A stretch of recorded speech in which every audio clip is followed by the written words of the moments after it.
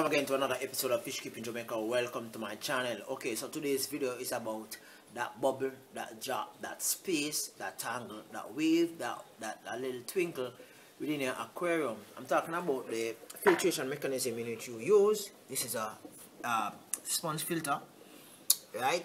And over on this side you have a hang on the back filter. Now we're talking about the oxygenation of your aquarium, your pond. Alright, now let's say that the aquarium was for the hang on the back filter. Let's say that it had a drop of about 3 or 4 inches. That means this is a hang on the back, this is a hang on the back, and let's say below the drop there have about a space of about 2 or 3 inches, right? Did you know that you have more oxygen actually going in the water at this point than, let's say, it's here where it is at right now, right? This is about a half-inch drop, right? As far as the bubble is concerned, right? The more the air pump is to the base of the aquarium, is the more oxygen the aquarium actually get, right? Because what happens is that in traveling upwards towards the top of the aquarium, you have a longer span of air bubbles going up before the bubbles actually, extinguish themselves at the top, right? So you have more oxygen within the system. However, not all air pumps can actually function at a certain depth. So that's the reason why you have some air pump, they will tell you the maximum head, the maximum depth in which it can actually manage. Right? We're talking about the whole idea of oxygenating your aquarium today. This aquarium is work in progress, so do not look at the messy glass. I'm just talking about the oxygenation of the aquarium. Alright, let's switch to the ponds in which I have around the back that has the filter ponds, alright, filter buckets. Got a head space between the water exiting the filter bucket and the pond itself.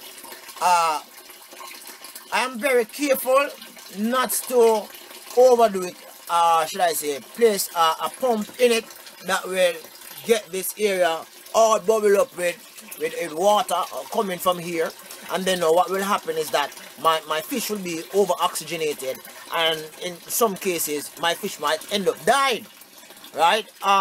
My pond is set up in such a way water is changed on a regular basis, the bucket is clean on a regular basis, and you have a filter bucket which actually allows water to be what I call it now, mechanically as well as chemically as well as biologically being filtered. Okay, now as far as the drop is concerned, this oxygen, the oxygen that the fish is getting through this mechanism, right, is quite sufficient for the amount of fish that I have. And I have been doing this for a very long time, and it has worked, and I have seen no negative implication.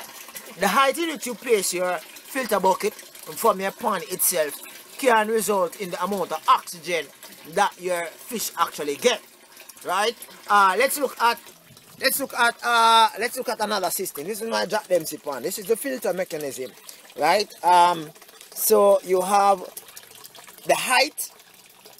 The bigger the pond is, the bigger the splash I want, right? So as a result of that, it is not that close as, let's say, my aquariums in which you have actually seen with the hang on the back filter where it's about ½ inch, right? So the pond is being filtered, and it has a large splash which gives a good distribution of oxygen throughout the pond itself. And here's another system. Here's another system. This is my convict cichlid pond. The water is being filtered You don't have that big splash, but at the same time, the water is being aerated, so my fish is okay along with the plants in which it have. Wow, a dead snail. Today was whether or not the distance in which the water actually falls from the filtration mechanism to the aquarium water or the pond water itself, if that makes a difference. And the answer, simply put, is yes. You must be mindful, however, that you do not over-oxygenate into your system. Your fish will die, will get sick and die. So the correct filtration mechanism should be employed to each system that you have. Thank you very much for stopping by. Have an awesome day. Rally here. Bye-bye. You know, a friend is a family. Some boy can't step to me, cause them all dirty, me see that in a them eye.